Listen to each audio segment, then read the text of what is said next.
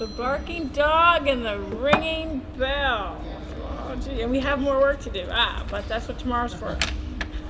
Hey, so it was fun because, so now we're going to do the dialogue part of the play with some commentary first. Because it was fun because I looked up and started watching you all working, and it's very beautiful actually. So there's one thing you should know about yourselves that you might not know, because when you're working, right?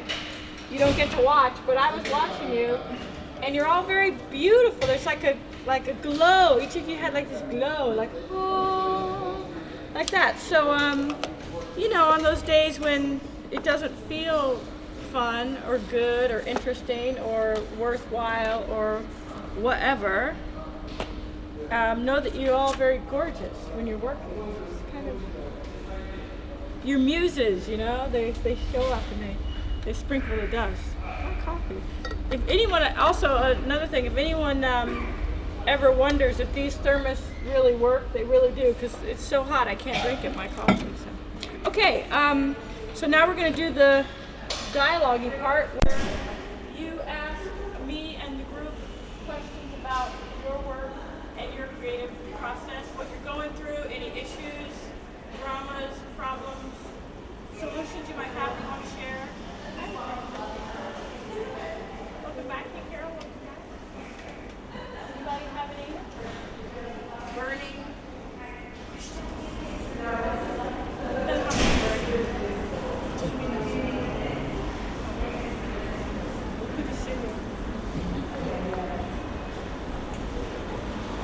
I ask why you use typewriter. I know, it's a question about me. Okay, I have here's a way to answer it. Do you use, I see this time you typed, you were working on a computer, yes. Specifically with Plug, a Mac, right? And do you work on other, do you write by hand ever, or no, are you just like the faithful, cool guy who like sticks to it, right? Yeah, well, but that's very cool. So you find that it doesn't help to switch off. Sometimes writers find that it's helpful to sometimes work on a typewriter. Sometimes you also saw, I don't know, he's in my Hello Kitty tote bag, some cards, some paper. I was writing things out by hand sometimes. I also have a computer I work on. I have several different typewriters. So I just like to sort of, it's like cross-training. I was reading recently where cross-training wasn't really popular until maybe 20, 25 years ago, or when lots of different athletes, one of them, Martina Navratilova, who was a great tennis player, realized like, hey, you know, I need to work on my different skills. And so she started doing not just getting on the court and hitting the tennis ball, but she would do other things to get her in peak shape. So I feel like it's kind of like that. It's a little bit like doing different kinds of things to sort of, you know. But it's not necessary. It's just what I like to do. Yes, sir. This is so I'm just starting to realize things. I have a great fear of writing because I'm an actor, so I can always hide behind words I never wrote. Right. Whereas when I write, it's all me, and I have to own them as much as I. Right.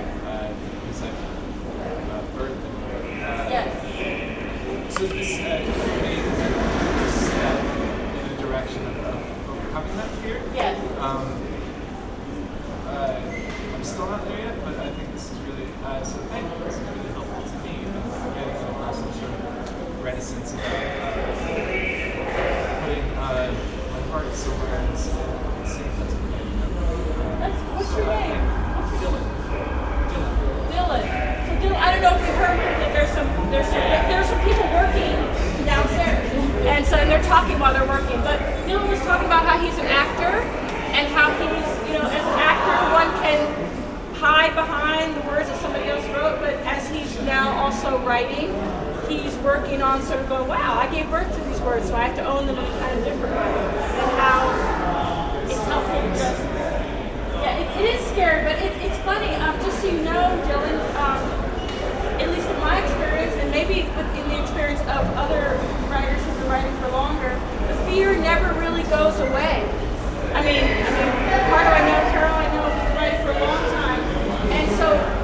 don't have to think like, well, after I've been writing for 5 years, you know, get my first play produced or whatever, I won't be afraid anymore. Because the fear kind of most often with most writers lingers, you know? It lingers. If we could ask Karen, just ask them to be quiet. Oh, you did? Oh, awesome. So we don't have to yell. But so the fear is something that's there. It's kind of a, you know, if you're in a car and you're a writer, fear is going to be one of the people in the car. No big deal though. Because all writers, all artists have it. Prize-winning writers, not prize-winning writers. You know, just like you, sometimes you might hear of famous actors getting stage fright. You know, it happens. I hear Bruce Springsteen throws up before show. Oh, I can't go on. You know, and then he goes on and says, oh my God, the boss, right? Even the boss. So, but thank you. And the idea is you keep coming, keep showing up to the work, you know, and you learn how to at least stand up to what you're afraid of. So that's the idea. So thank you. Anybody? Oh, yes, sir. I've been working on this play for the last year. Cool. And I think I'm kind of close to the end now. But I'm sort of reaching this point where every time I look it over again, there's new things to tweak and new things going on. Right. And I'm wondering if you have any issues of like knowing when to stop. Right. You know, when it's time to take a break. Do you have any of those issues towards the end of the process? Sure. What's your name?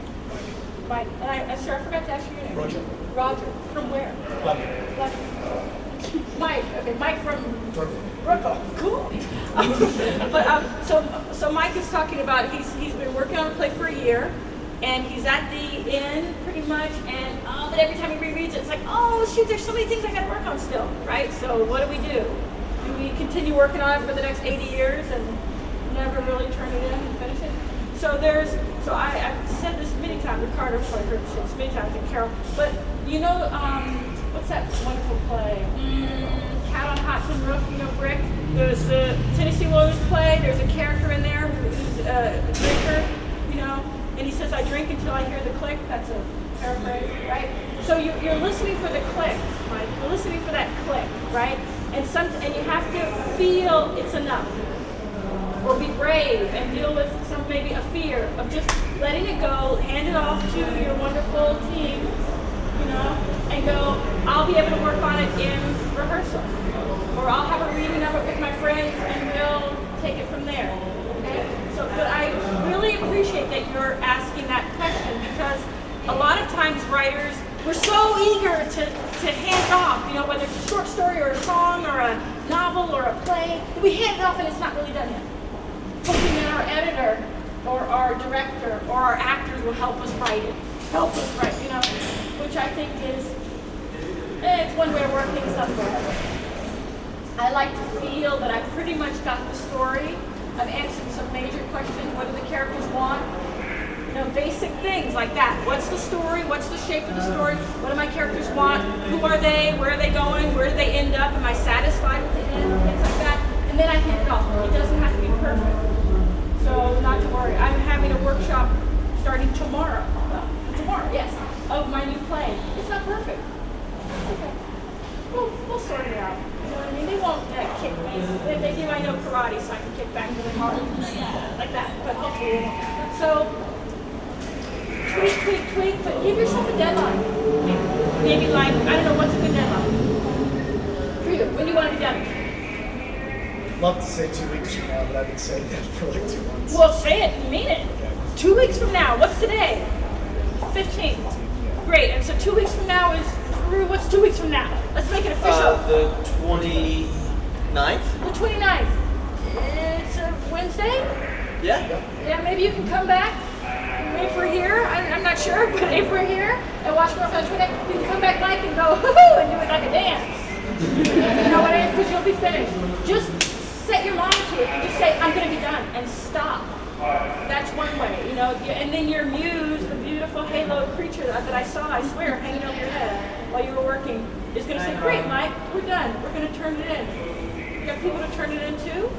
Great. Okay. So 2 weeks. All right. We'll hold you to it. Anybody else? Yes, ma'am. I stopped writing about 12 years ago. Okay. I had something happen. Oh, okay. Life changes. Oh. People dying. Yeah, Blah, blah, yeah. blah. So, but then the other day, I was teaching. I teach a class, and I decided I would recite a poem that I just made up at that moment. And I heard my voice. Uh-huh. And so I'm glad I came here because I heard it and then I didn't do anything. My students were stunned. Huh. And so this has been, I was listening to Dylan and just realizing that just stepping out of that place, whatever, for me, that dark place, that I had to step out of it. Right. And begin this process. And you get to hear my voice a little bit, Right. which is different from the one years ago.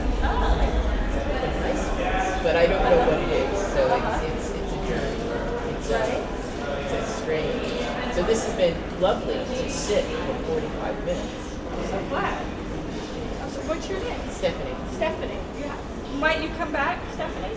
I'm not here all the time. I live between here and Baltimore. We're online. That's right. We stream online. I can do that. And Drew, how can you find us online? If you follow us on Twitter, Okay. we tweet the link. It's a live stream link. Okay. And you can, from your home in Baltimore, you said, Stephanie, you can turn it on and just sit back there, and there we will be working. And you can even tweet in questions that you have. So you're always here.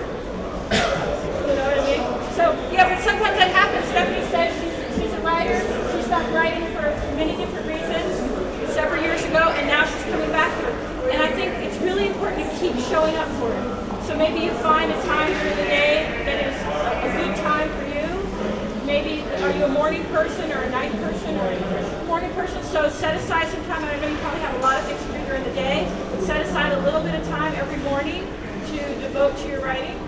Whether it's 30 minutes, 45 minutes, whatever, Try to tune in to watch me work if you can, because then you can keep in touch with us and we'll answer your questions right online. Okay. Definitely put the time in. Like every day. Like every day. Even if it's like 30 minutes or 15 minutes. I know, 15, it makes such a difference. Like 15 minutes makes such a difference. I do a yoga practice and it takes 2 hours a day. But they say that if you don't have 2 hours, all you need to do are like 5 poses, which take 15 minutes. That's all you need to do. And then it accumulates, like compounded interest, like a bank account. Y'all have bank accounts or whatever, I don't want the numbers or anything, but, right? You put like $1, if you put $1 a day in or $5 a month or something, over time it accumulates, and it's really nice. They're really working down here. She's throwing ice in the bucket. No, it's fine. She's working. She's working. Anybody else? Carol. Yes. To Stephanie, what you said sounded very familiar. I just heard Helen Moretti, who was the person who wrote I Am Woman. Oh, yeah. Self Portrait. And she totally stopped singing and writing for like 10 years. And then her sister asked her to sing at her family gathering years later. That was really important. And she heard her voice. That's what made me think of it. Wow. She heard her voice, and now she was appearing at Clemson. Wow. That's really good. For whatever, I just had to share. No, it's really cool. It's really cool. Sometimes, during our life, sometimes you can't hear your voice. You lose. If you've ever started talking and you put your hand up to your ear like this, you can actually hear your voice. And sometimes we lose that, and it's all going. We don't have that thing there like that. And she sounded great. She sounded great, right? And you as well. Thanks for that. Anybody else? Yes, sir. Yeah, I find that I too often block myself with getting confused about process. Right. Like finding the one that's most comfortable for me, whether it's, let's say right now I'm sort of working on a short film script. Okay. And do I just go and write it, or do I outline it, or do I do character backgrounds and all this kind of stuff, Right. and I've been trying to just sort of write through it, Right. but I still find myself sort of spinning on because starting for me is always the hardest part, Right. and starting every day, you know, Right. sitting down and starting. So I know that there's no one right way for everybody, even as you were talking at the beginning, but Sure. the same goes true. I always wonder if you saw like 7 voices over me, not being like good voices, but good muses, but all just like saying, no, work on this idea, work on this idea. I've just been really, as with this question, kind of confused about it all. Right. But that's a great, what's your name? Aaron. Aaron? Aaron. Like A-A-R-O-N? That's it. Aaron, Where are you from? Brooklyn. But that's a great question that Aaron has. Like, how do I start? What's a good way to start? Do I outline? Do I do character? Do I dialogue with my characters, right? Do I have a conversation with them? Or do I just jump in and write, right? The couple things. You want to choose the way that might work best for you. And if you don't know that way, you have to think, okay, maybe if you're in a car and you say, we're in New York and we want to go where? You just want to drive? I just want to drive. No, I want to go to Santa Monica. So you get a map out. What's going to make you the most comfortable? Okay? Then you have to choose. So you have choices. You can outline it. You can talk to the characters. Or you can just jump in and write. Because you're asking a question, my guess is, my feeling is that you would be more comfortable doing a little bit of pre-writing before you write, right?